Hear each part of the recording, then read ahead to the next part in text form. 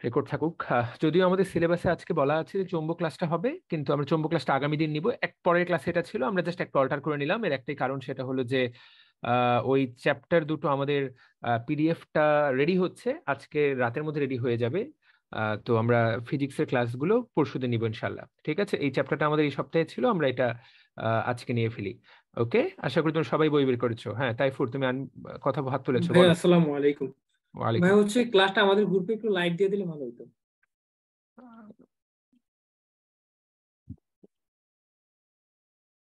ওকে, ঠিক আছে, আমরা তাহলে জীবের পরিবেশ বিস্তার এবং সংরক্ষণ পড়বো। ঠিক আছে। এমন না যে খুব একটা খুবই এমন না যে খুব দারুণ টপিক, ব্যাপারটা তা না, মানে খুব দারুণ একটা চ্যাপ্টার তা না, এটা পড়তে খুব একটা ভালো লাগার কোনো কারণ নাই, কিন্তু বাধ্য হয়ে আমাদেরকে চ্যাপ্টারটা পড়তে হবে। এমন না যে অনেক কিছু আছে এবং খুব বেশি ইম্পর্টেন্ট তা না, তবে প্রশ্ন আসতেই পারে। যদি বলা হয় যে প্রশ্ন আসতে পারে কিনা, হ্যাঁ, প্রশ্ন এখান থেকে আসতেই পারে। তো আমরা একটু খালি পড়ে ফেলবো এবং আমরা খুব দ্রুত এই চ্যাপ্টারটা পড়ে ফেলবো। আবারও বলছি যে this is not that much important. তোমরা যদি আমাকে বলো যে খুব ইম্পর্টেন্ট চ্যাপ্টার, না, খুব একটা ইম্পর্টেন্ট চ্যাপ্টার না। একদম শুরুতেই বলে রাখছি, কিছু টপিক আমরা এখানে বোঝাবুঝির খুব একটা অপশনই নাই, আমাদেরকে এখানে বোঝার খুব একটা অপশনই নাই এই জায়গায়। এখানে গুরুত্বপূর্ণ হলো জাস্ট মুখস্থ করা। শুরু এবং শেষ, শুরু থেকে শুরু মুখস্থ শুরু করতে হবে এবং শেষ করতে হবে। হ্যাঁ, চলো শুরু করা যাক। জীবের বিস্তার, পরিবেশ এবং সংরক্ষণ। বিস্তার, পরিবেশ, সংরক্ষণের এইখানে এইটা জাস্ট পড়বা যে ইকোলজি শব্দটা প্রবর্তককে। তুমি এইটুকু জেনে ফেলো যে বাসস্থান সম্পর্কিত জ্ঞান বিজ্ঞানী H. রেইটার, একটা লাইন পড়ে ফেলো। আর কিছু পড়া দরকার নেই। ইকোলজির আবিষ্কারককে। প্রজাতি, প্রজাতি প্রজাতি এগুলো পড়ে সময় নষ্ট করার কোনো মানে হয় না। এগুলো পড়ার কিচ্ছু নাই। পৃথিবীতে কোনটার কত প্রজাতি আছে পড়া মানে টাইমটা নষ্ট করা। এগুলো কিছুই পড়া দরকার নেই, এগুলো থেকে সাধারণত প্রশ্ন আসে না। অসাধারণ অবস্থায় এগুলো থেকে প্রশ্ন আসার কারণ নাই। হ্যাঁ, পপুলেশনের বৈশিষ্ট্য যদি পড়তেই চাও, যেহেতু বোল্ড হরফে লেখা, পপুলেশনের বৈশিষ্ট্য হেডলাইন পড়তে হবে। ঘনত্ব বিস্তার, জন্ম মৃত্যুর হার, সংখ্যা বৃদ্ধির শক্তি, সীমিতকরণ শক্তি। 2-3 বার রিডিং পড়বা, তাহলেই হবে, মুখস্থ করারও কিছু নাই। বয়সের বন্টন, জীবগোষ্ঠীর ভারসাম্য, জীবগোষ্ঠীর বৃদ্ধি। তুমি যদি এগুলো নাও পড়ো, তুমি তাও বুঝতে পারবা পপুলেশন বলতে জনসংখ্যা, তাই না? এই যে বাংলাদেশের পপুলেশন 20 কোটি, সেটা একটা অর্থে, কিন্তু এটা শুধুমাত্র মানুষের ক্ষেত্রে না, এটা যে কোনো প্রাণীর ক্ষেত্রে তার পপুলেশন, তাই না? তুমি একটা জঙ্গলের মধ্যে যদি গাছের কথা চিন্তা করো যে এই গাছটার পপুলেশন কত, যদি একটা জঙ্গলে বাঘের কথা চিন্তা করো, শিয়ালের কথা চিন্তা করো, হরিণের কথা চিন্তা করো, মূলত তাদের এই প্রত্যেকটা ভিন্ন ভিন্ন প্রজাতির যে সদস্য সংখ্যা, সেটা কি বলে পপুলেশন। তো এখান থেকে হাইয়েস্ট প্রশ্ন দিতে পারে কোনটা পপুলেশনের বৈশিষ্ট্য নয়। এর ভিতর থেকে এগুলো পড়ার কিচ্ছু নাই, পড়া মানে সময় নষ্ট করা। ঠিক আছে। আচ্ছা, আর পপুলেশনের উপরে প্রভাব বিস্তার করে কে? জলবায়ু। এটা রিডিং করে নিবা যে জলবায়ু অবশ্যই দুনিয়ার সবকিছুর উপরে প্রভাব বিস্তার করে। মাটি, মাটি একটা খুব গুরুত্বপূর্ণ। যে এলাকার মাটি ভালো সেখানে বেশি বন জঙ্গল হবে, যেখানে মাটি নাই, যেখানে মাটিতে পানি টানি সারটার কিচ্ছু নেই, সেখানে বন জঙ্গল হবে না, যেমন মরুভূমি। ভূস্থান সম্পর্কিত প্রভাবক, পাহাড়ের উচ্চতায় পপুলেশন কম হবে, পাহাড়ের নিচে পপুলেশন বেশি হবে সমতলে, তাই না? জীব সম্পর্কিত প্রভাবক। ভাই এগুলো জাস্ট গো ফর রিডিং। প্রভাবক কি কি আছে, কোনটা কিরকম প্রভাবক, রিডিং। আমি কিন্তু কোনো স্টার মিস্টার দিচ্ছি না, আশা করি সবাই ক্লিয়ারলি বুঝতে পারছো। এবার হলো জীব সম্প্রদায়। আচ্ছা, এখন পপুলেশনের মধ্যে আবার সম্প্রদায় আছে, তাই না? যেমন আমরা স্বাভাবিকভাবে চিন্তা করলে বাঙালি একটা সম্প্রদায়, আমরা একটা সম্প্রদায়, আবার চাকমারা এক ধরনের সম্প্রদায়, তাই তো? আবার পাকিস্তানিরা এক রকম সম্প্রদায়, আবার ইংলিশরা এক রকম সম্প্রদায়, সেটা মানুষের ক্ষেত্রে। একইভাবে অস্ট্রেলিয়ান পশু পাখিগুলো, অস্ট্রেলিয়ানের একটা বনে তারা একটা সম্প্রদায়, আফ্রিকার জঙ্গল তারা একটা সম্প্রদায়, আবার অ্যামাজনের জঙ্গলে যে পপুলেশন গুলো আছে, উদ্ভিদ গুলো আছে, তারা একটা সম্প্রদায়। এই জিনিসটা বলার চেষ্টা করা হয়েছে। এইগুলা থেকে তেমন কোনো প্রশ্ন আসবে না। প্রশ্ন এই জায়গা থেকে আসতে পারে, সেটা হলো একটা সম্প্রদায় কত ধরনের গাছ থাকে। তাকায় দেখো, একদম কিছু গাছ থাকে যারা মাটির সাথে লাগানো থাকে এবং এই স্তরে প্রচুর পরিমাণে হিউমাস থাকে। তার একটু বড় স্তরের নাম চারা স্তর, তার একটু বড় স্তরের নাম ট্রান্সগ্রেসিভ স্তর। ট্রান্সগ্রেসিভ স্তরে ছায়া প্রিয় উদ্ভিদ গুলা থাকে, এই জায়গায় যে উদ্ভিদ গুলা ছায়া গ্রহণ করে, যারা ছায়ার নিচে বাঁচতে পারে, আন্ডার স্টোরি। আর তার উপরে হলো ওভার স্টোরি। তো সবচেয়ে বড় উদ্ভিদ গুলা হলো ওভার স্টোরি। Just reading. এগুলাতেও যে তেমন কিছু পড়ার আছে আমি সেটা বিশ্বাস করি না, এগুলোতেও আসলে তেমন কিছু পড়ার নাই। ওকে, এইবার এইখান থেকে পড়া শুরু, মূলত বাস্তুতন্ত্র বা ecosystem, that's our important thing. এইখান থেকে আমরা মনোযোগ দিয়ে পড়া শুরু করব। ঠিক আছে, ইকোসিস্টেম, চলো শুরু করা যাক। ইকোসিস্টেমের উপাদান তাকায় দেখো। জীব উপাদান, এক হলো যারা নিজেদের খাবার নিজেরা বানাতে পারে, যারা উৎপাদক, উদ্ভিদ, আর বাকিরা হলো পরভোজী, পরভোজী দুই রকম, এক হলো খাদক আর একটা বিয়োজক। খাদক আবার কয় রকম? খাদক আবার 4 রকম, প্রাইমারি, সেকেন্ডারি, টারশিয়ারি, সর্বোচ্চ। Just reading. আর ইকোসিস্টেমের অজীব উপাদান, ভাই এগুলা পড়ানোর কি বা আছে, এগুলো তোমরা এমনিই পারো, এগুলো থেকে প্রশ্ন আসবে না। ওই জীব উপাদানটাই আমাদের খেয়াল করার আসল বিষয়। উৎপাদক, তাহলে এই উৎপাদকটা পড়তে হবে। উৎপাদক হলো সবুজ উদ্ভিদ, ঠিক আছে। এবং প্রতি ইউনিট সময় যে পরিমাণ উৎপাদন হয় সেটাকে বলে প্রোডাক্টিভিটি। তাহলে শক্তি উৎপাদন করে কে? খাবার উৎপাদন করে কে? সবুজ উদ্ভিদ। সেগুলো খেয়ে ফেলে কারা? খাদক। প্রিয় ভাই ও বোনেরা, এই যে 7 স্টার ইম্পর্টেন্ট টপিক। খাদকের উদাহরণ: প্রাথমিক খাদক ঝরঝরা টনটনা, মুখস্থ করে ফেলবা। সেকেন্ডারি খাদক ঝরঝরা টনটনা, টারশিয়ারি খাদক ঝরঝরা টনটনা। ভাইয়া এই প্যারাটা পুরাটাই পড়ে ফেলতে হবে। একইভাবে বিয়োজকের কয়েকটা নাম আছে।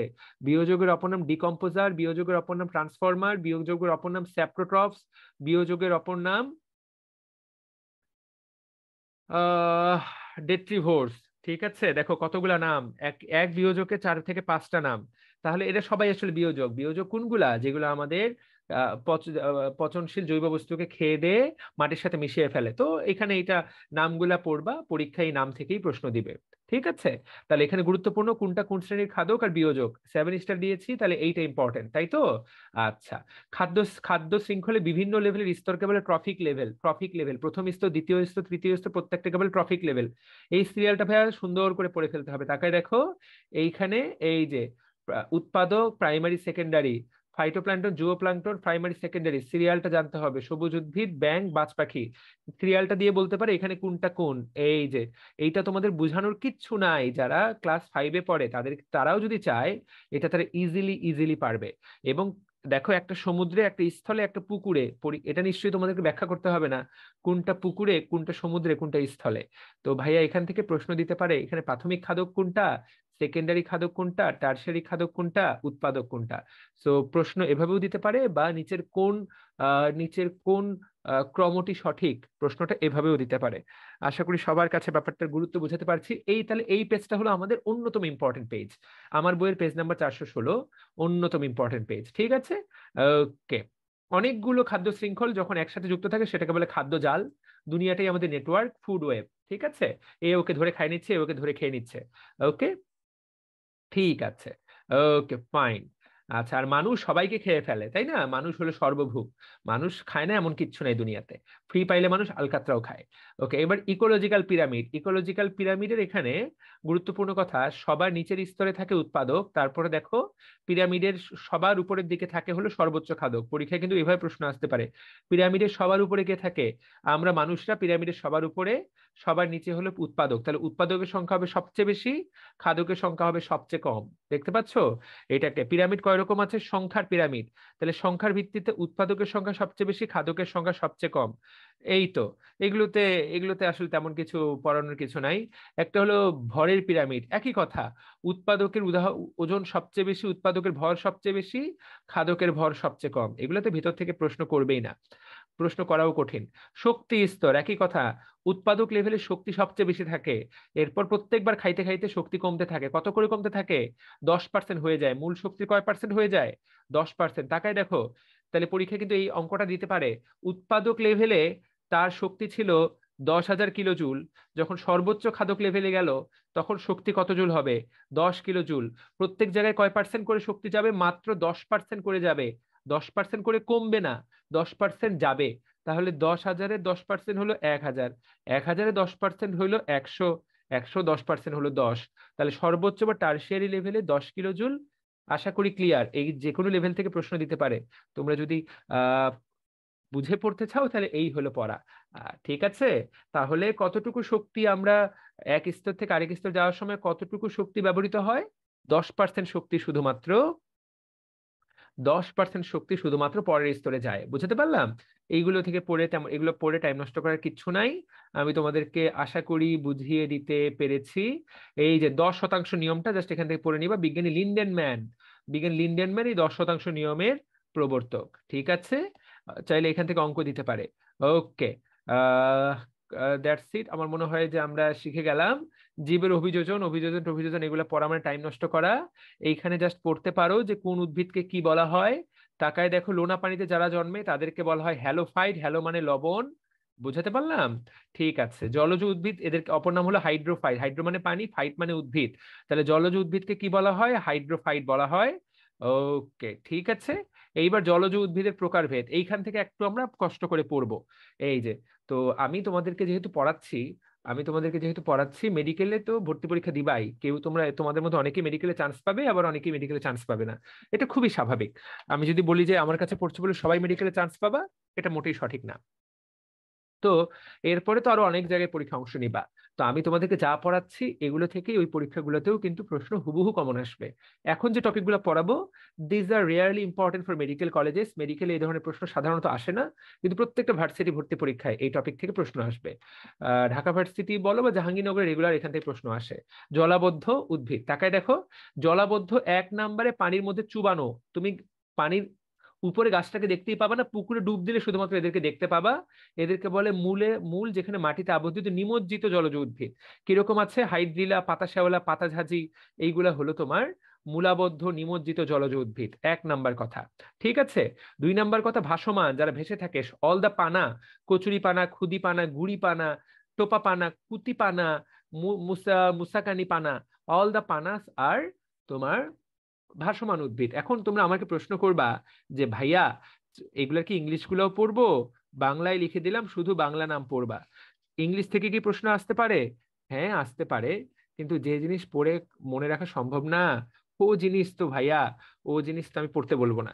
বাংলাটা পড়ো, যদি পরীক্ষায় বাংলা আসে তাহলে আহ পেরে যাব, আর ইংলিশ আসলে মোটামুটি ফি সাবিলিল্লাহ। কারো যদি পড়তে ভালো লাগে ইংলিশ, ইংলিশগুলো হলো নাইস টু নো। সাধারণত জাহাঙ্গীরনগর বা রাজশাহী বিশ্ববিদ্যালয়, চট্টগ্রাম বিশ্ববিদ্যালয়, এগুলাতে ইংলিশগুলো দিয়ে দেয়, নিচের কোনটা মুক্ত মুক্ত ভাসমান, নিচের কোনটা নিমজ্জিত উদ্ভিদ। আর বাকি জায়গায় বাংলা প্রশ্ন, বাংলাটাই আসলে দেওয়া উচিত। ঠিক আছে, আমি তোমাদেরকে কি পড়তে বললাম? বাংলাটা পড়তে বললাম। তো বাংলাটাই আসার সম্ভাবনা বেশি। ইংরেজিটা যদি আসে সেটা কিছুটা হতাশাজনক হবে। এইবার দেখো, মূলাবদ্ধ কিন্তু ভাসমান, অর্থাৎ অর্থাৎ শিকড় মাটিতে কিন্তু উপর থেকে দেখতে পাবা। আমাদের প্রিয় শাপলা, আমাদের প্রিয় পদ্ম। তোমরা যদি কখনো দেখো, কখনো যদি পুকুরে নেমে থাকো, তাহলে তোমরা জানো যে শাপলা পদ্ম এই দুটো তো বৈজ্ঞানিক নাম পড়বাই। তাহলে অপশনে কিন্তু শাপলা পদ্ম এটা জানতে হবে, কারণ এটা ইম্পর্টেন্ট, কারণ এই দুটো আমাদের কমন ফুল। ওকে। এবার উভচর উদ্ভিদ, এটা পরীক্ষার জন্য খুব ইম্পর্টেন্ট। কলমি শাক, হেলেঞ্চা, কেশরদাম। উভচর উদ্ভিদ মানে কি? উভচর মানে এরা এমন জায়গায় জন্মায় যেখানে পানিও আছে, স্থলও আছে, দুটার মাঝামাঝি, তাই না? কলমি শাক, হেলেঞ্চা, কেশরদাম, ভাইয়া এই বাংলা 3টা পড়লেই হবে। এই উভচর উদ্ভিদের সাথে কিন্তু হাইড্রার সম্পর্ক নাই। তাহলে হাইড্রাকে উভচর উদ্ভিদ বলা হয়, সেটা আলাদা হিসাব। হাইড্রা বলতেছি, দুঃখিত। ব্রায়োফাইটাকে উভচর উদ্ভিদ বলা হয়, সেটা আলাদা হিসাব। এইখানে এরাও কিন্তু উভচর উদ্ভিদ, যারা একই সাথে এমন জায়গায় জন্মায় যেখানে পানিও আসে, যেখানে স্থলও আছে। ঠিক আছে, ডান, তাহলে আমরা শিখে গেলাম। এইবার তাকায় দেখো, এই লাইনটা পরীক্ষায় আসবে। জলজ উদ্ভিদের বৈশিষ্ট্য, কোনো কিছু পড়ার দরকার নাই, শুধু মনে রাখবা এদের অ্যারেন কাইমা থাকে। তাহলে প্রশ্ন আসবে, অ্যারেন কাইমা থাকে কার? জলজ উদ্ভিদের। কোন জলজ উদ্ভিদের? যারা কিনা পানিতে ভেসে থাকে, এদের ভেতরটা ফাঁপা। এই ফাঁপার বিষয়টাকে বলা হয় অ্যারেন কাইমা। প্যারেন কাইমার ভাই হলো অ্যারেন কাইমা। এটার ভিতরে বড় বড় বায়ু কুঠুরি থাকে, এটার মধ্যে বাতাস থাকে, যাতে উদ্ভিদটা ভেসে থাকতে পারে। তাহলে জলজ উদ্ভিদের সাথে একটা কথা জড়িত হলো অ্যারেন কাইমা। আর এগুলাতে বাংলা নামগুলো পড়তে বললাম। আশা করি সবার কাছে আমার কথাটা ক্লিয়ার। জলজ উদ্ভিদের অভিযোজন, প্রিয় ভাই ও বোনেরা, টাইম নষ্ট করার কোনো কারণ দেখছি না। নো নিড, এগুলো পড়ে টাইম নষ্ট করো না। এবার জেরোফাইট, মরুজ উদ্ভিদ, হাতে গুনে কয়েকটা কথা পড়তে হবে। ঠিক আছে। মরুজ উদ্ভিদ, আহ মরুজ উদ্ভিদ এখানে কয় রকম দেওয়া আছে, এগুলো পড়া মানে হুদাই টাইমটা নষ্ট করা। এইখানে তুমি এটা পড়তে পারো। মরুজ উদ্ভিদের তোমার গুরুত্বপূর্ণ কথা সেটা হলো যে মরুজ উদ্ভিদের পাতায় মোমের আবরণ থাকে। প্রশ্ন আসতে পারে, মোমের আবরণ থাকে কোন উদ্ভিদের পাতায়? মরুজ উদ্ভিদের পাতায়। কেন? কারণ মোম পানিকে বিকর্ষণ করে, যেহেতু পাতায় মোমের আবরণ, চাইলেও পানি ওই বের হয়ে যেতে পারবে না, যাতে পানি গাছের মধ্যে থেকে যায়। তো এইটা তুমি এখানে জানতে পারো। 2 নম্বর কথা জানতে পারো, লুকায়িত পত্ররন্ধ্র থাকে কোথায়? পত্ররন্ধ্রগুলো পাতার মধ্যে এমন ভাবে লুকায় থাকে যাতে পানির প্রস্বেদন কম হয়। তাহলে এই দুটা লাইন আমরা শেখার চেষ্টা করব। একটা হলো মোমের আবরণ থাকে কার, লুকায়িত পত্ররন্ধ্র থাকে কার। ঠিক আছে। মরু উদ্ভিদ, এরা এরা এদের মূল লক্ষ্য জীবনে কি থাকে? এদের জীবনে মূল লক্ষ্য থাকে পানির অপচয় রোধ করা। এদের জীবনে মূল লক্ষ্য থাকে পানির সংরক্ষণ। বুঝাতে পারলাম? যখন প্রচুর পরিমাণে পানি থাকে তখন কেউ এগুলো খেয়াল করে না, কিন্তু যখন পানির অভাব তখন কিন্তু পানি সংরক্ষণ। মরু উদ্ভিদ গুলোর তো কোনো পানিই নাই। বুঝতে পেরেছি? ওকে। ঠিক আছে। এইবার মরুজ উদ্ভিদের উদাহরণ, প্রিয় ভাই ও বোনেরা বাংলা নাম পড়তে হবে। বাংলা: খেজুর, শতমূলী, শতাব্দী, আকন্দ, ঘৃতকুমারী, করবী, হ্যাঁ, ফণিমনসা, পাথরকুচি, দিজার, মরু উদ্ভিদ। এখান থেকে দুই তিনটার বৈজ্ঞানিক নাম পড়তে পারো, দাগাই দিচ্ছি। বিশেষ করে খেজুরটা পড়বা, তাই না? খেজুর আমরা খাই। আচ্ছা, আর এখান থেকে আমরা যেগুলো চিনি, ঘৃতকুমারী, অ্যালোভেরার নাম তোমরা জানো, ফণিমনসা নাম যেন অপনশিয়া ডিলেনি, পড়তে পারো। এই দুই তিনটে নাম পড়তে পারো, আর পাথরকুচি নাম পড়তে পারো, ব্রায়োফাইলাম। তো চার যেগুলো কমন সেগুলোর একটু বৈজ্ঞানিক নামটা দেখে রাখতে পারো, কমন গুলোই পরীক্ষায় দেওয়ার চেষ্টা করা হয়। ঠিক আছে। তো আমি দেখো মাত্র হাতে গুলো 2 থেকে 3টে লাইন পড়াচ্ছি, এগুলো নিয়ে প্যারা খাওয়ার মোটেই কারণ নাই। ভাই এতগুলো না পড়ে যাব? হ্যাঁ, এতগুলো না পড়েই যাও, ভয়ের কোনো কারণ নাই। এবার লোনা মাটির উদ্ভিদ বা হ্যালোফাইট। এখন আমাদের দেশে এরকম লোনা মাটি, লোনা লোনা মাটির উদ্ভিদ আছে পৃথিবীর আর খুব অল্প কয়েকটা দেশে এরকম লোনা মাটির উদ্ভিদ আছে, বা ভারতের আছে, আর পৃথিবীতে আর আছে কিনা আমার জানা নাই। তো যেহেতু আছে, এটা আমাদের বিশেষ বৈশিষ্ট্য, আমরা সেজন্য এটা খুব ভালো করে পড়বো। যেহেতু এরা লোনা পানিতে জন্মায়, এই জন্য লোনা মানে হ্যালো, হ্যালোজেন, হ্যালোফাইট, এই জন্য এদেরকে হ্যালোফাইট বলা হয়। ঠিক আছে।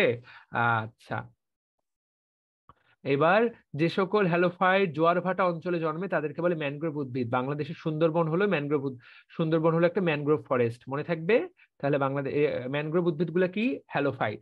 এইখান থেকে 4টা লাইন পড়তে হবে। এদের বৈশিষ্ট্যগুলো কিন্তু দুর্দান্ত, তাকায় দেখো। এদের এক ধরনের মূল থাকে ঠেস মূল, যেটা দ্বারা এরা মাটিতে আটকে থাকে। 2 নাম্বার আরেক রকম মূল থাকে শ্বাস মূল বা নিউ মেটাফোর, যেখানে তোমার মূলটা বের হয়ে থাকে। তাহলে শ্বাসমূল বা new metaphor, this is important, মনে থাকবে। এদের জরায়ুজ অঙ্কুরোদ্গম হয়। এই যে 3টা লাইন, তাহলে ঠেসমূল কার থাকে? এদের শ্বাস নেওয়ার জন্য বিশেষ শ্বাসমূল বা নিউ মেটাফোর থাকে। জরায়ুজ অঙ্কুরোদ্গম, জরায়ু থাকার কথা প্রাণীর, কিন্তু দেখো এদের উদ্ভিদের জরায়ু থাকে, চিন্তা করা যায়। মানে এই যে 3টা শব্দই খেলা শেষ, আর বাকি কোনো কিছু পড়ার দরকার নাই। হ্যাঁ, ঠেসমূল, শ্বাসমূল, জরায়ুজ অঙ্কুরোদ্গম, ঠেসমূল, শ্বাসমূল, জরায়ুজ অঙ্কুরোদ্গম। I am going a bit quicker, but তোমরা যদি 3টে লাইন খুঁজে বের করে পড়ে ফেলতে পারো, দ্যাটস ইট, এর বাইরে আর কিচ্ছু লাগবে না। বারবার ঘুরে ফিরে একই কথাই বলা হয়েছে। ঠিক আছে।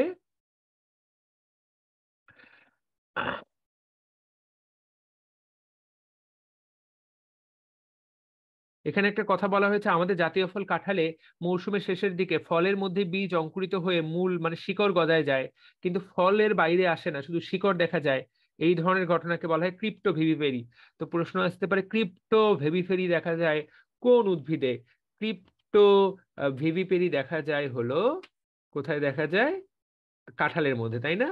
তাহলে আমরা এই লাইনটা জেনে গেলাম। এটা অনেকের বই, পুরাতন বইয়ে নাই, নতুন বইয়ে এটা অ্যাড করেছে, যে গাছে থাকা অবস্থায় যেখানে শিকড়, ওই তোমার কিছু শিকড় বের হয়ে যায়, দ্যাট ইজ কল্ড ক্রিপ্টো ভেবিফেরি। ওকে, ঠিক আছে। আশা করি জেনে গেলাম এরকম পাওয়া যায়। ওকে, আমরা যদি,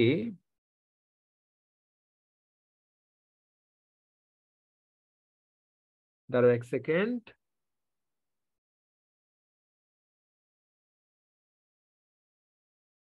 তাহলে ক্রিপ্টো ভেবিফেরি মানে ফলের ফলের মধ্য থেকে কি বের হবে? ফলের মধ্য থেকে কি বের হবে? ফলের মধ্য থেকে শিকড় বের হবে, তাই না? ওকে, ফাইন, ঠিক আছে।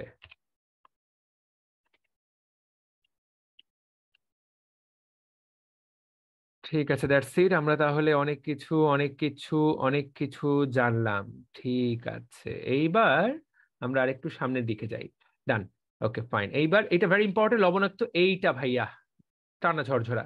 লবণাক্ত উদ্ভিদ উদাহরণ, এখান থেকে এগুলো বৈজ্ঞানিক নাম সহ পড়তে হবে। গেওয়ার বৈজ্ঞানিক নাম পড়তে হবে, গরানের পড়তে হবে, খুব ইম্পর্টেন্ট। সুন্দরী তো পড়তে হবেই, হেরিটেরিয়া ফোমস এটা তো পারতেই হবে, গোলপাতা পড়তে হবে, নিপা, গোল নিপা এভাবে মনে রাখতে পারো।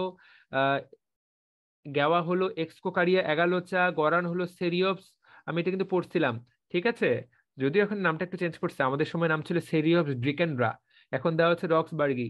আচ্ছা, তারপর বাইন, বোরা, এগুলোর বাংলা নাম পড়লেই হবে, যেগুলো কমন নাম, গোলপাতা, পশুর, সুন্দরী, গেওয়া, গরান। ঠিক আছে, জাস্ট এগুলোর লবণাক্ত উদ্ভিদের এটার বৈজ্ঞানিক নামটাও দেখতে হবে। ঠিক আছে, দিস ইজ ইম্পর্টেন্ট। লবণাক্ত 3টা শব্দ আর উদাহরণ, 3টা শব্দের উদাহরণ ঝরঝরা টনটনা করতে হবে। ঠিক আছে, এবার মেসোফাইট, দুনিয়ার সকল উদ্ভিদই মেসোফাইট। আমাদের চারপাশে যত উদ্ভিদ তুমি দেখো মাটির মধ্যে, যেগুলো মিষ্টি মাটিতে জন্মায়, লোনা মাটিতে না, তাদেরকে মিষ্টি পানিতে জন্মায়, আম জাম কাঁঠাল লিচু কলা, সবগুলোকে কি বলা হয়? সবগুলোকে বলা হয় মেসোফাইট। তাহলে এই যে পার্থক্যটা, প্রিয় ভাই ও বোনেরা, এখানে এতগুলো পার্থক্য দেওয়া, এতগুলা পড়ে আমার কি টাইম টাইম নষ্ট করার সুযোগ আছে? এতগুলা পড়ে আমার আসলে টাইম নষ্ট করার সুযোগ নাই। এটা সেজন্য আলাদা করে পড়ারও তেমন একটা কিছু দেখছি না। হ্যাঁ, তারপরে যদি তোমরা একবার রিডিং দিতে পারো, এটা চাইলে একটা আমি লিখে রাখলাম রিডিং, কারো যদি ভয় লাগে তাহলে অংশ রিডিং পড়তে পারো, এগুলো থেকে প্রশ্ন সাধারণত এখন আর আসে না। ওকে, তাহলে কি পড়াই দিলাম, কয় রকমের উদ্ভিদ আছে, প্রত্যেকটা উদ্ভিদের কিছু ইউনিক বৈশিষ্ট্য আছে, সেই ইউনিক বৈশিষ্ট্যগুলো আমাদেরকে পড়তে হবে। এইবার জীব ভূমি, এবার হলো জীব ভূমি বা বায়োম। ঠিক আছে, জীব ভূমি বা বায়োম। তুমি একটু তাকিয়ে দেখো, এখান থেকে অলরেডি মেডিকেল ভর্তি পরীক্ষায় প্রশ্ন এসেছে কয়েক বছর আগে, বায়োম। তো তাকায় দেখো, বায়োম কয়েক রকম, স্থলজ বায়োম, জলজ বায়োম। স্থলজ বায়োম এটা আবার অনেক রকম, মরুভূমি।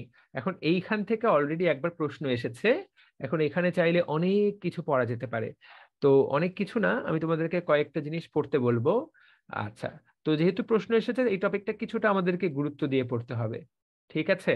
আচ্ছা, এখান থেকে দেখো, মরুভূমি বায়োম, পৃথিবীর সবচেয়ে বড় মরুভূমির নাম কি? সাহারা মরুভূমি। এই মরুভূমিতে যে গাছগুলা জন্মায় তাদেরকে কি বলা হয়? তাদেরকে বলা হয় জেরোফাইট। ঠিক আছে। ওকে, আমার মনে হয় যে এইটুকু তুমি শিখে ফেলো। এখান থেকে দুটো লাইন, তৃণভূমি বায়োম।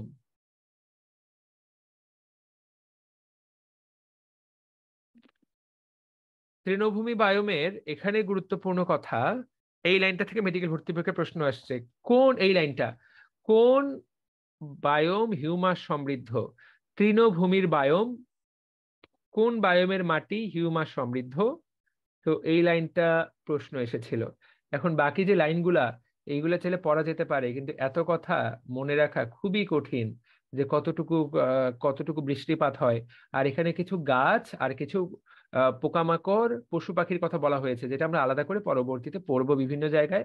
এখানে আর পড়ে পাগল হওয়ার দরকার নাই। ঠিক আছে। ওকে,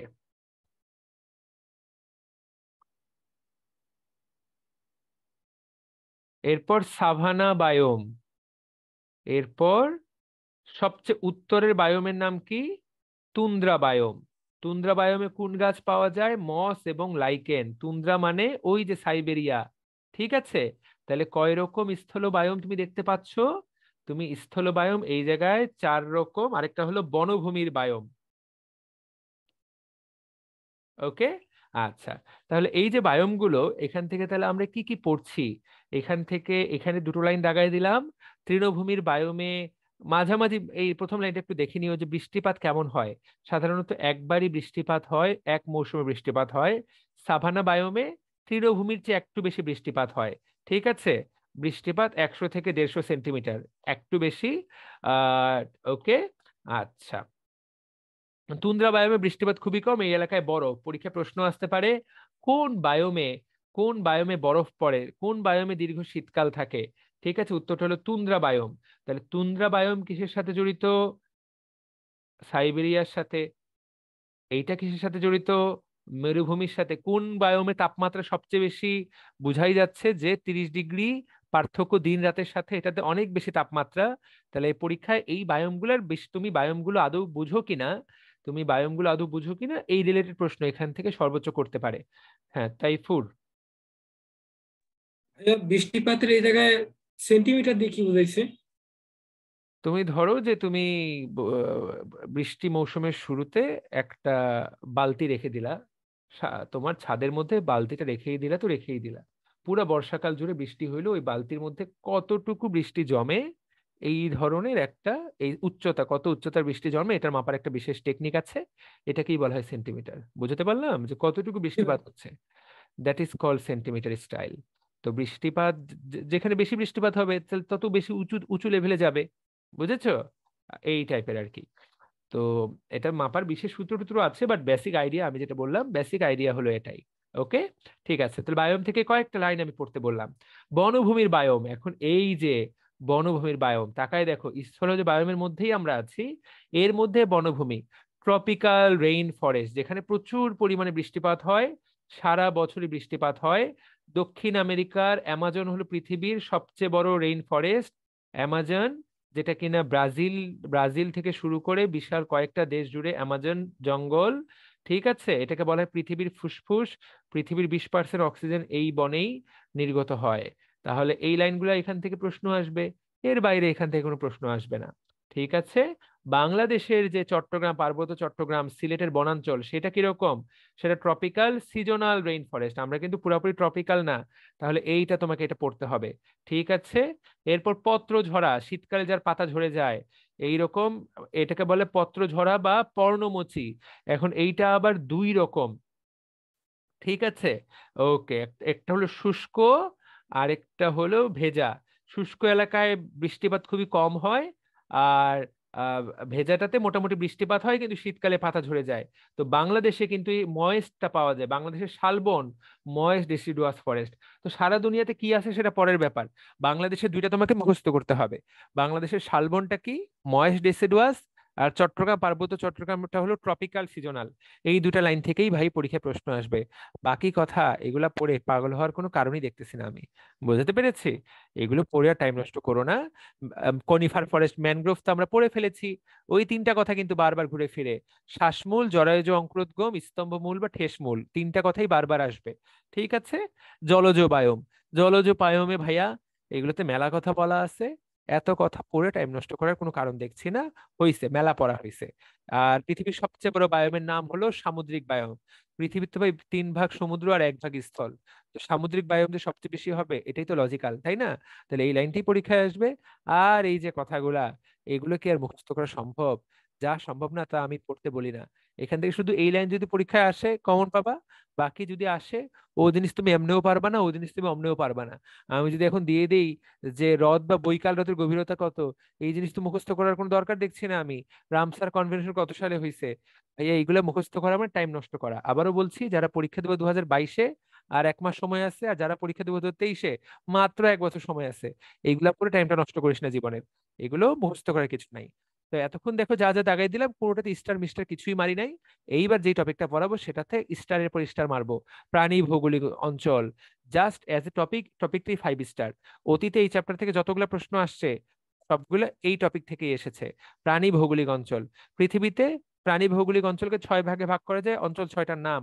তো দেখো, প্যালিয়ার্কটিক, ওরিয়েন্টাল, অস্ট্রেলিয়া, নিওট্রপিক্যাল, ইথিওপিয়া, নিয়ার্কটিক। ঠিক আছে, এই ভাগটা কে করেন? বিজ্ঞানী আর ওয়ালেস। ঠিক আছে। ওকে। আর প্রথম বিভক্ত করেছিলেন কে? বিজ্ঞানী শায়াটার। শায়াটারের পর বিজ্ঞানী ওয়ালেস করেছেন। তো পরীক্ষায় যদি আসে এরকম প্রশ্ন সাধারণত আসে না যে প্রথম কে করছে, তারপর প্রথম কে আসলে সায়াটারের নাম দিয়ে দিবা। ঠিক আছে। তবে পরবর্তীতে মূলত কিন্তু আমরা ওয়ালেসের নামটাই বেশি পড়ি। তো এই যে 6টা অঞ্চল দেখতে পাচ্ছ, এটা মূলত ওয়ালেসের। তাহলে এখন গুরুত্বপূর্ণ কথা, বাংলাদেশ কোন অঞ্চলে? বাংলাদেশ, ভারত, মায়ানমার, দক্ষিণ পূর্ব, দক্ষিণ এশিয়া এবং দক্ষিণ পূর্ব এশিয়া হলো ওরিয়েন্টাল অঞ্চল। প্রিয় ভাই ও বোনেরা, পরীক্ষায় ওরিয়েন্টাল অঞ্চল থেকে সবচেয়ে বেশি প্রশ্ন আসবে, তাই না? অতীতে এই এখান থেকে প্রশ্ন আসছে, মূলত এই জায়গা থেকেই সবচেয়ে বেশি প্রশ্ন আসছে। এখন কয়টা অঞ্চল সম্পর্কে আর কতটুকুই বা পড়া যায়? এখানে কিন্তু প্রত্যেকটা অঞ্চলের ব্যাখ্যা দেওয়া নাই। ব্যাখ্যা মূলত ওরিয়েন্টাল অঞ্চলের দেওয়া আছে। বুঝতে পারলাম? আর বাকি অঞ্চলগুলার জিনিসপত্র সম্পর্কে তোমার এইখানেই বলা আছে, কিন্তু এমন না যে বাকিগুলা পড়তে হবে না। আচ্ছা, তোমরা একটা ছোট্ট আইডিয়া নিয়ে রাখতে হবে। ইউরোপ কোন অঞ্চলের অংশ? ইউরোপ মহাদেশ, প্যালিয়ার্কটিক, এক লাইনে ক্লিয়ার। অস্ট্রেলিয়ান মহাদেশ, অস্ট্রেলিয়ান অঞ্চল। অস্ট্রেলিয়া, নিউজিল্যান্ড, অস্ট্রেলিয়ান অঞ্চল। ঠিক আছে। দক্ষিণ আমেরিকা, দক্ষিণ আমেরিকার দেশ হলো ব্রাজিল, আর্জেন্টিনা, যারা ফুটবল খেলে। ঠিক আছে। ল্যাটিন আমেরিকা, কোপা আমেরিকা খেলে যারা, তারা হলো নিও ট্রপিক্যাল। ওকে। ইথিওপিয়ান কি? দুনিয়ার সব আফ্রিকা, মাদাগাস্কার, এরা হলো ইথিওপিয়ান। আফ্রিকান লোকগুলোকে আমরা ইথিওপিয়ান বলে রাখি না মাঝে মাঝে? আর আজকের যে আমেরিকা, ইউএসএ, কানাডা, এই ইউএসএ কানাডা এরা কি? নিয়ে আর্কটিক অঞ্চল। ভাইয়া বেসিক ভাবে এইভাবে মনে রাখতে হবে। ঠিক আছে। তাহলে গ্যাঞ্জাম লাগবে, ইউরোপ কোনটা? প্যালিআর্কটিক। আর তোমার ইউএসএ কোনটা? কানাডা কোনটা? নিয়ে আর্কটিক। তাহলে এদের নামের সাথে কি দেওয়া? আর্কটিক। আর্কটিক মানে কি? আর্কটিক মানে প্রশান্ত মহাসাগর, আর্কটিক। ঠিক আছে। ওকে, ফাইন। তাহলে আমরা বেসিকটা বুঝে গেলাম। এখান থেকে যদি দেয় এরকম প্রশ্ন দিতে পারে, ইউরোপ কোন কোন অঞ্চলে। আচ্ছা, এখন এখান থেকে কয়েকটা ইম্পর্টেন্ট জিনিস পড়তে হবে। এই প্রাণীগুলো শুধু এই এলাকাতেই পাওয়া যায়, অন্য এলাকায় সাধারণত কম পাওয়া যায়। চিড়িয়াখানা ছাড়া এগুলো সাধারণত পাওয়া যায় না। ঠিক আছে। এইরকম আহ প্যালিয়ার্কটিক অঞ্চল থেকে যদি কয়েকটা প্রাণীর কথা আমরা পড়তে চাই, তাহলে এখান থেকে কয়েকটা পড়বা। এক হলো ফ্ল্যামিঙ্গো, দুই হলো pedal fish, শাকার fish, alligator, catfish, এই যে কয়েকটা কথা। বাকিগুলা অন্য জায়গায় থাকতে পারে, বাট এই কথাগুলা প্যালিয়ার্কটিকের জন্য প্রযোজ্য। অরিয়েন্টাল, অরিয়েন্টাল আরো 10 বার পড়াবো। তারপরে এখান থেকে অরিয়েন্টাল তো এগুলো এগুলা প্রাণী তো তুমি তোমার ছোটবেলায় যত কাহিনী পড়ছো জীবনে, যদি কোনো গল্প উপন্যাস পড়ে থাকো দেখবে যে এই প্রাণীগুলোর কথা আমাদের বন জঙ্গলে বলাই হয়। ঠিক আছে। অস্ট্রেলিয়ান অঞ্চল তো পরীক্ষাতে আসবে যে অস্ট্রেলিয়ান অঞ্চলে বিশেষ প্রাণী কোনটা, তোমরা সবাই জানো। ক্যাঙ্গারু, ওয়ালাবি, কোয়েলা, প্লাটিপাস, ওমব্যাট, এই যে কথাগুলা, এগুলো কি প্রত্যেকটা কিন্তু শুধু অস্ট্রেলিয়ার অঞ্চলের জন্য বিখ্যাত। বার্ড অফ প্যারাডাইস, ঠিক আছে। লায়ার বার্ড, প্রিয় ভাইয়া, ভাইও আপুরা, এই যে এইগুলা কিন্তু শুধুমাত্র কিউই পাখি কোন এলাকার জন্য বিখ্যাত? কিউই পাখি, নিউজিল্যান্ডের অপর নামই তো কিউই। এই যে কয়েকটা কথা পড়াইলাম, kangaroo, kiwi, birds of paradise, কোয়েলা, ওয়ালাবি, ওমবেট, platypus, এগুলো কিন্তু অস্ট্রেলিয়ান অঞ্চল, এগুলো কিন্তু অন্য এলাকায় পাওয়া যায় না বললেই চলে। ঠিক আছে। ওকে, ব্রাজিল এলাকার জন্য বিখ্যাত, মেডিকেল ভর্তি পরীক্ষা অলরেডি এখান থেকে প্রশ্ন আসছিল। আচ্ছা, তো ব্রাজিল এলাকার জন্য আলাদা করে ইম্পর্টেন্ট কিছু দেখছি না। এই এলাকায় হামিং বার্ডটা লিখে রাখতে পারো যে হামিং বার্ড এই এলাকার পাখি। ওকে, মনে রাখতে রাখতে পারো। আচ্ছা, ইথিওপিয়ান অঞ্চল অলরেডি পরীক্ষায় আসছে, আরমাডিলো, মেডিকেল ভর্তি পরীক্ষা 2011। আরমাডিলো কোন এলাকায় পাওয়া যায়? আরমাডিলো, আর্মাডিলো এলাকা পাওয়া যায়, যদিও এমন না যে আর্মাডিলো অন্য এলাকায় পাওয়া যায় না, বাট দ্যাট ইজ এটা, যেহেতু অলরেডি এখান থেকে প্রশ্ন আসছিল সেজন্য আমি আলাদা করে দাগাই দিলাম। গরিলা, শিম্পাঞ্জি এমন না যে দুনিয়ার অন্য কোথাও পাওয়া যায় না, কিন্তু এই এলাকায় বেশি পাওয়া যায়, এই আর কি। ঠিক আছে। ওকে, তাহলে আমরা মোটামুটি জেনে গেলাম। নিওট্রপিক্যাল হামিংবার্ড কেটেই দাও, নিওট্রপিক্যাল থেকে পড়ার কিছু নেই, নিয়ার্কটিক থেকেও পড়ার কিছু দেখছি না। তো মোটামুটি আর এই যে অস্ট্রেলিয়ান আর ওরিয়েন্টাল, এখান থেকে বেশি প্রশ্ন আসার সম্ভাবনা। আর্মাডিলো যদি চলে আসছে এটা আলাদা করে দাগাই দিলাম। ঠিক আছে। মূলত পড়তে হবে আমাদেরকে ওরিয়েন্টাল, আমাদের দুনিয়ার আ- আমাদের দুনিয়াটা কিন্তু ওরিয়েন্টাল অঞ্চল, ঠিক আছে, বাংলাদেশ, পাকিস্তান, ভারত। তো এগুলো পড়ে আর টাইম নষ্ট করার কিছু নাই। উদ্ভিদ কি, আমাদের চারপাশে যা উদ্ভিদ দেখো তাই এখানে, নতুন করে পড়ার কিছু দেখছি না। মাছ, ইলিশ, রুই, মাগুর, কই, বুঝতেই পারছো। প্রশ্ন বানানো এখান থেকে টাফ, এগুলো থেকে প্রশ্ন বানানো টাফ। বাংলা নামগুলো পড়লেই হয়, কুনো ব্যাং, সোনা ব্যাং, সালমান্ডার, কুনো ব্যাঙের বৈজ্ঞানিক নামটা একটু পড়বা, দত্রোফাইনাস মেলানোস্টিকটাস, দ্যাটস ইট। ঠিক আছে। এগুলো বাংলা নামগুলো একটু রিডিং দেখে নিবা, গোকরা, পুঁই সাপ, এগুলো তুমি চারপাশেই শোনো। টিকটিকি, চন্দ্রবোরা, ভাই দিজ আর আওয়ার, এগুলো আমাদের এনিমেল, এগুলো থেকে প্রশ্ন বানানো টাফ। এগুলো থেকে বানাবে না, এই যে প্রশ্ন বানাবে এই জায়গা থেকে। ওরিয়েন্টাল অঞ্চলের এন্ডেমিক, একদম ঝরঝরা টনটনা। কয়টা নাম দেওয়া আছে এই জায়গায়? 6, 10টা। এই 10টা নাম, উইথ এই 10টা বৈজ্ঞানিক নাম, ভাইরে ভাই, এইটাতে আর কোনো কথা হবে না। সবুজ রুই, নাপ্তি কই, গারো পাহাড়ি ব্যাং, ড্যানিয়েল ব্যাং, ঘড়িয়াল, কাসিম, বর্মিময়ূর, শ্বেত কাকটিয়া, সিংহলী জীবন, সুখ। প্রিয় ভাইয়েরা, বাংলা এবং ইংলিশ এই জিনিস পড়ে ফেলতে হবে যে ওরিয়েন্টাল অঞ্চলের প্রাণী কোনটা। দিজ আর এন্ডেমিক প্রাণী অফ ওরিয়েন্টাল অঞ্চল। এন্ডেমিক কাকে বলে? যেটা ওই অঞ্চলে শুধু পাওয়া যায়, অন্য অঞ্চলে সাধারণত কম পাওয়া যায়। ঠিক আছে। ওকে। এক্সোটিক কাকে বলে? অন্য অঞ্চল থেকে এই দেশে আনে, চাষ করা হয়, এই টাইপের আর কি। আচ্ছা, তাহলে দেখো, দিজ আর এন্ডেমিক, একদম এই বক্স পরীক্ষা চলে আসছে বলে দিলাম। এই বক্সে কিন্তু পরীক্ষা প্রশ্ন আসবে, এবং গ্যারান্টি, 100% গ্যারান্টি সহ বললাম, পরীক্ষা যে প্রশ্ন আসে ওরিয়েন্টাল অঞ্চলের এন্ডেমিক প্রাণী কোনটা। ঠিক আছে। তাহলে প্রাণী শিখালাম, ডান। এবার বাংলাদেশের বনাঞ্চল। তো এই বিষয়ে আমরা একটা ছোট্ট আইডিয়া পেয়ে গেছি। আমাদের দেশে 1 নম্বর হলো ম্যানগ্রোভ বনাঞ্চল আছে, সুন্দরবন। 2 নম্বর পত্রঝরা, শালবন। আর 3 নম্বর হলো ওই যে অর্ধ চিরসবুজ, tropical rain forest. Tropical rain forest কোনগুলো? চট্টগ্রাম, পার্বত্য চট্টগ্রাম, সিলেট, যেগুলো হলো ট্রপিক্যাল রেইন ফরেস্ট, তাই না? এই সবুজ বনাঞ্চল গুলা পরীক্ষায় কিন্তু প্রশ্ন আসবে আমাদের। চিরসবুজ বনাঞ্চল কোথায় পাওয়া যায়? চট্টগ্রাম এবং সিলেটে।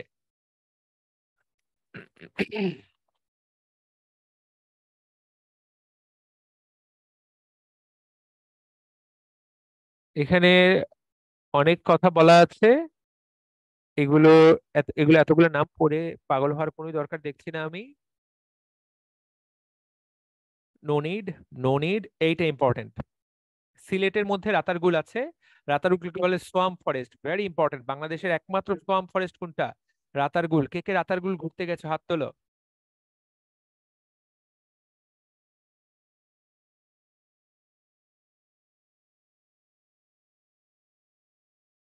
কে কে রাতারগুল ঘুরতে গেছো? কেউ ঘুরতে যাওনি?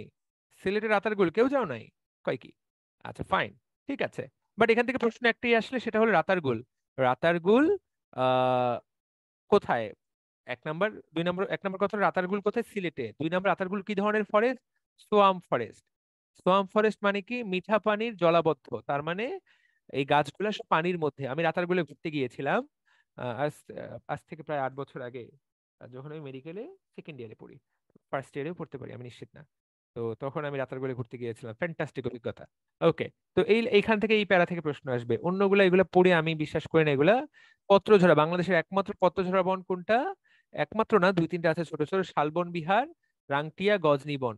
তো মূলত শালবন ময়নামতির বন, মূলত ওই বনটাই হলো বাংলাদেশের প্রধান প্রধান বন। ঠিক আছে, এগুলোতে এটা পাতা ঝরে যায়। ওকে, এগুলোতে এখানে এই লাইনটা পড়তে পারো। সেটা হলো এই যে শালবন এলাকাতে উঁচু জমিগুলোকে বলা হয় চালা, আর মাঝখানে সমতল ভূমিতে যে জমিগুলো সেগুলোকে বলে বাইদ। চালায় বন আছে, আর সে বাইদে বাইদে ধান চাষ করা হয়। তো এটা তো পাহাড়ের মধ্যে, পুরা পাহাড়টার মধ্যে শালবন, দুটো পাহাড়ের মাঝে যে জায়গাটা সেটাকে বলে বাইদ। ওই বাইদে ধান চাষ করা হয়। শালবনের প্রধান উদ্ভিদের নাম কি? শাল। যেহেতু 98% উদ্ভিদই শাল, সেজন্য এটাকে বলা হয় শালবন। ঠিক আছে, ওকে, ঠিক আছে। এখন এই বনের আরেক নাম গজারি বন, কারণ আসল শাল গাছগুলা নাই। ওই শাল গাছগুলো মানুষ কেটে ফেলেছে, ওই শাল গাছের গোড়া থেকে নতুন গাছ গজাইছে। যেহেতু নতুন গাছ গজাইছে, তো এটাকে বর্তমানে সেজন্য গজানো গজানো হিসেবে এটাকে গজারি বন বলা হয়। আর এইখানে দেখো, শাল গাছের বৈজ্ঞানিক নাম মুখস্থ করতে হবে, শরিয়া রবাস্টা। ইম্পর্টেন্ট। শাল গাছের বৈজ্ঞানিক নাম, বলে না যে শাল কাঠ, ভাইরে, তার মানে শাল অনেক শক্তিশালী একটা কাঠ। তো দিস ইজ কল শরিয়া রোবাস্টা, রাইট? ওকে, ঠিক আছে। এইবার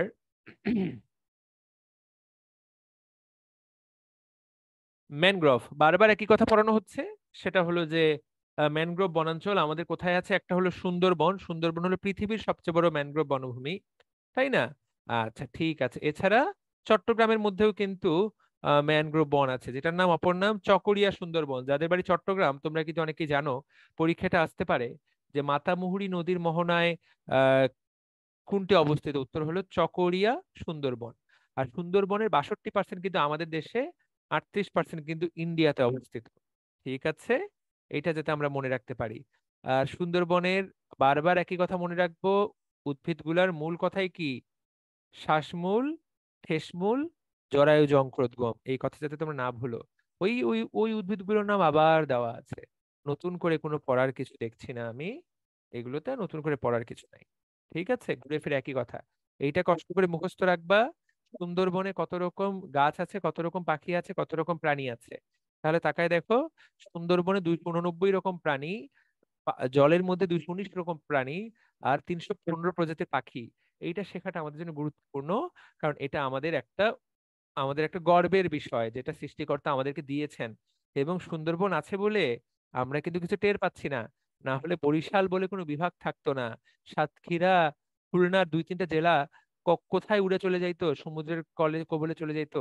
এই বনটা আছে বলে আমরা অনেকটা সেভ হই। বুঝতে পেরেছি? ওকে। 2013 সালের হিসাব অনুসারে সুন্দরবনে এখন কয়টা রয়্যাল বেঙ্গল টাইগার আছে? দেখো, 440টা। জানার জন্য জানতে পারো। সুন্দরবনকে ওয়ার্ল্ড হেরিটেজ সাইট অন্তর্ভুক্ত করা হয়েছে কবে?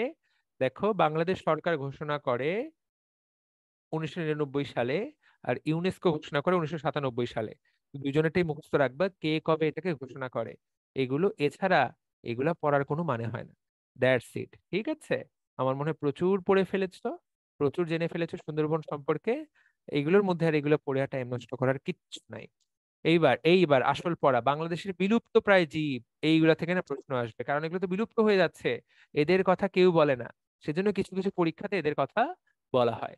বাংলাদেশের বিলুপ্ত প্রায় কতিপয় বিলুপ্ত প্রায় উদ্ভিদ। তো এইগুলা মুখস্থ করা খুব কঠিন। তারপরও এইটা না, ঢাকা ভার্সিটিতে এতবার এই প্রশ্নটা আসছে, তোমরা এটা বিশ্বাস করতে পারবে না। ঢাকা ভার্সিটি 2000 সাল থেকে 2010 সাল পর্যন্ত এই প্রশ্নটা মিনিমাম 6 থেকে 7 বার আসছে। মানে বায়োলজি প্রশ্ন মানেই নিচের নিচের কোন উদ্ভিদটি বাংলাদেশের এন্ডেমিক, এই যে নেমা ব্যাঙ্গালেন্সিস বা খুদে বরলা, এটা এতবার ঢাকা ভার্সিটি ভর্তি পরীক্ষা এসেছে। গত 10 বছরে কয়বার আসছে আমি আর এটা স্টাডি চালাই নাই, বাট এতবার আসছে। This is really really unbelievable. ঠিক আছে, তো আমার মনে হয় যে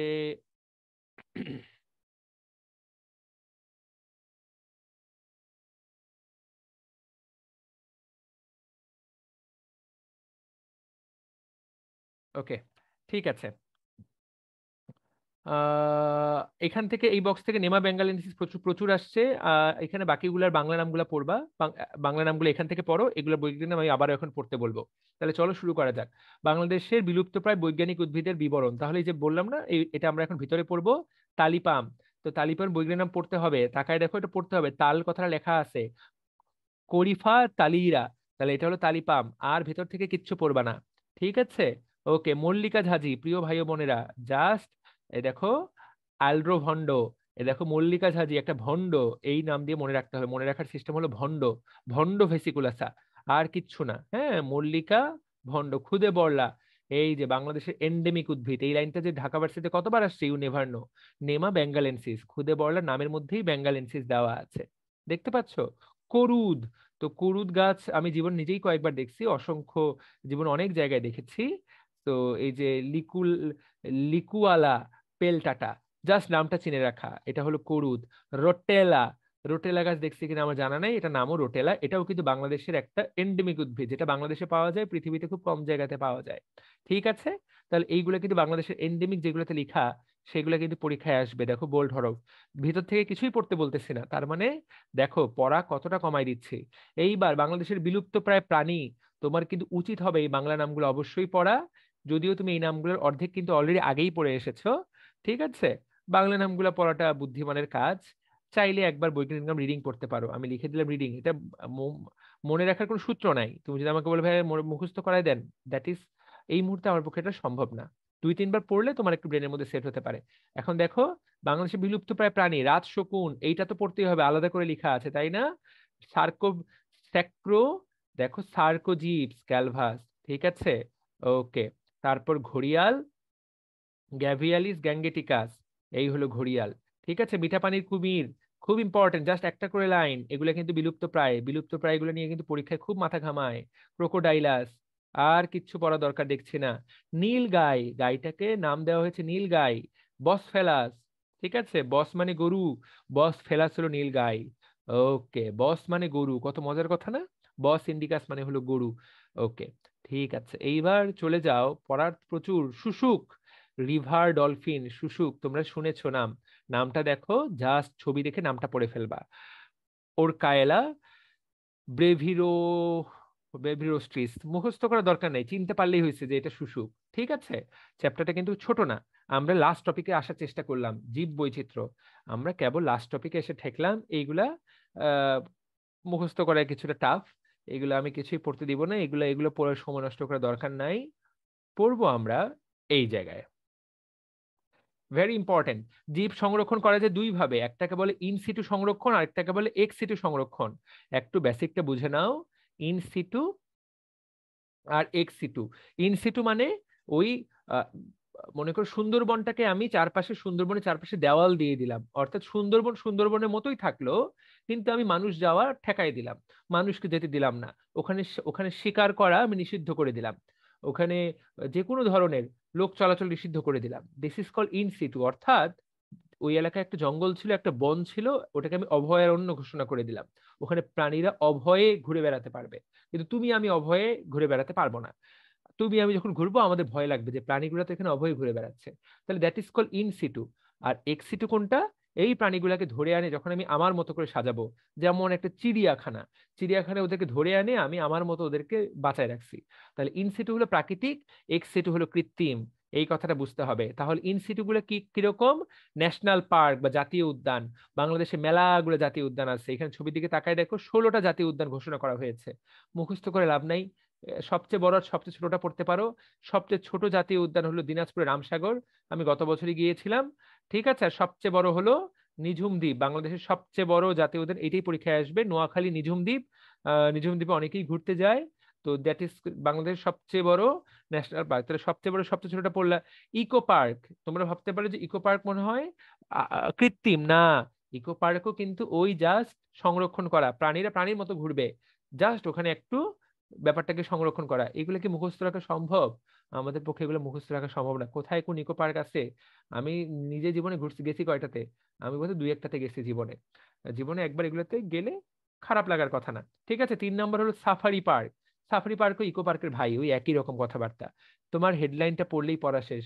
অভয়ারণ্য, একই রকম, যেখানে ওই এলাকাটাকে ঘোষণা করে দেওয়া। চর কুকরি মুকরি হলো সবচেয়ে ছোট অভয়ারণ্য, সুন্দরবনের পশ্চিম হলো বাংলাদেশের সবচেয়ে বড় অভয়ারণ্য, আর পূর্বে গেম রিজার্ভ, বাংলাদেশের একমাত্র গেম রিজার্ভ ছিল কোথায়? কক্সবাজারে। দেখো এই 3টা লাইন দাগাই দিলাম, পরীক্ষায় প্রশ্ন আসলে এই 3টা লাইন থেকে আসবে। বাংলাদেশের একমাত্র গেম রিজার্ভ কোথায় ছিল? টেকনাফে। ঠিক আছে, এই যে গেম রিজার্ভ। গেম রিজার্ভের সংজ্ঞা কি এখান থেকে রিডিং করে নিতে পারো কারো যদি ভালো লাগে। এখন কিন্তু বাংলাদেশে একটা গেম রিজার্ভ নাই। গেম রিজার্ভটাকে কি ঘোষণা করে দেওয়া হয়েছে? অভয়ারণ্য। গেম রিজার্ভের সাথে পার্থক্য হলো, গেম রিজার্ভে তুমি চাইলে শিকার করতে পারতা, কিন্তু অভয়ারণ্যে কেউ কোনো শিকার করতে পারবে না। সবচেয়ে বড়, সবচেয়ে ছোট, আর এই লাইনটা আলাদা করে পড়তে হবে। ঠিক আছে, ওকে। তাহলে কত কিছুই তোমাকে জানালাম। এরপর দেখো, বিশ্ব ঐতিহ্য ঘোষণা করে দিলা। সুন্দরবনকে বিশ্ব ঐতিহ্য ঘোষণা করছে ইউনেস্কো এবং বাংলাদেশ সরকার। যেটাকে বিশ্ব ঐতিহ্য ঘোষণা করে দিবে, সেটাকে কি আর তুমি ক্ষয়ক্ষতি করতে পারবা? পারবা না। তারপর দেখো, মৎস্য অভয়াশ্রম, ফিশ স্যাংচুয়ারি, জাস্ট নামটা। হালদা নদী, বাংলাদেশের সবচেয়ে বিখ্যাত নদীর নাম হালদা নদী।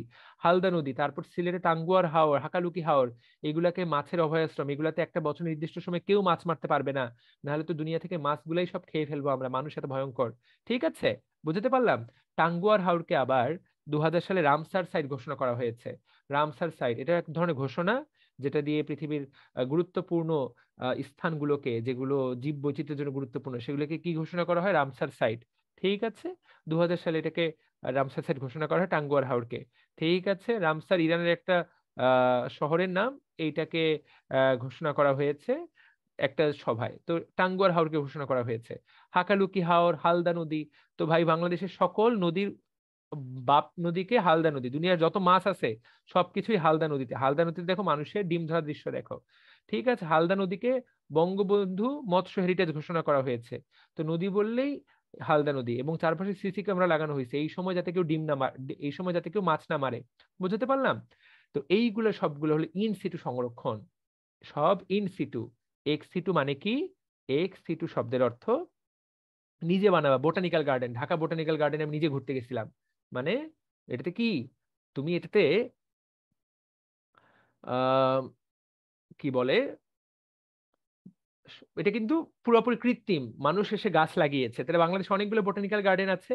ঠিক আছে, ওকে। পৃথিবীর প্রথম প্রথম বোটানিক্যাল গার্ডেন ছিল পৃথিবীর যে প্রথম স্কুল, থিওফ্রাস্টাসের স্কুল, যার অপর নাম হচ্ছে লাইসিয়াম, তার সাথে সংরক্ষিত গার্ডেন। ওই জায়গায় থিওফ্রাস্টাস গাছ টাছ লাগাইছিল, এবং সেই গাছের উপরে সে গবেষণা গবেষণা করতো। ঠিক আছে, ওকে। বাংলাদেশের প্রথম বোটানিক্যাল গার্ডেন ঢাকা বিশ্ববিদ্যালয় বোটানিক্যাল গার্ডেন। আচ্ছা, আর দেশের বৃহত্তম বোটানিক্যাল গার্ডেন কোনটা? মিরপুরেরটা ন্যাশনাল বোটানিক্যাল গার্ডেন। কেউ যদি যেতে চাও যেতে পারো, আর কেউ যদি না যাও, তোমরা অলরেডি বোটানিক্যাল গার্ডেন দেখে ফেলেছো। কেউ যদি 10 বছর 15 বছর আগে বাংলাদেশের সিনেমা দেখো, প্রচুর সিনেমার শুটিং বাংলাদেশের এই বোটানিক্যাল গার্ডেনে হয়েছে। ওকে, আচ্ছা ঠিক আছে। এরপর বীজ ব্যাংক। তাহলে বীজ ব্যাংক এটা কিন্তু প্রকৃতিতে সম্ভব না, এটা কিন্তু কৃত্রিম ভাবে করা হয়। বীজকে শুকিয়ে তাকায় দেখো, -20 ডিগ্রি তাপমাত্রায় কিন্তু তুমি 100 বছর পর্যন্ত যে কোনো বীজকে সংরক্ষণ করে রাখা যায়।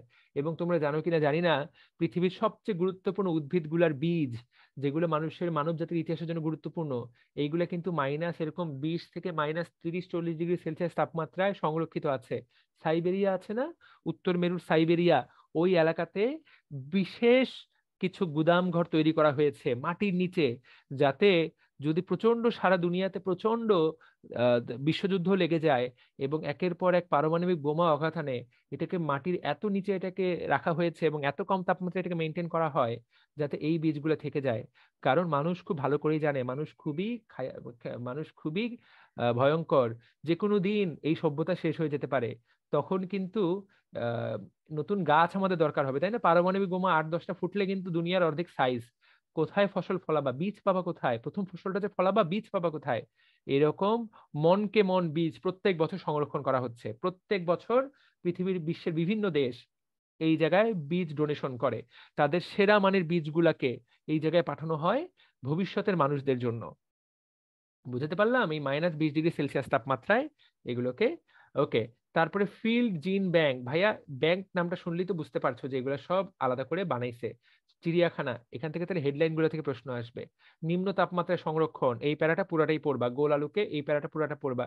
ইন ভিট্রো সংরক্ষণ না পড়লেও জাস্ট বাংলা পড়লেই চলবে। ডিএনএ সংরক্ষণ, পরাগরেণু সংরক্ষণ। ঠিক আছে, তো আমরা তাহলে দেখতে পাচ্ছি যে কি পড়তে হবে, ইনসিটু এক্সিটু থেকে কিন্তু উদাহরণ থেকে প্রশ্ন আসবেই, যে নামগুলো থেকে প্রশ্ন আসবেই। এই যে দেখো এখানেও আবারও বলা হচ্ছে যে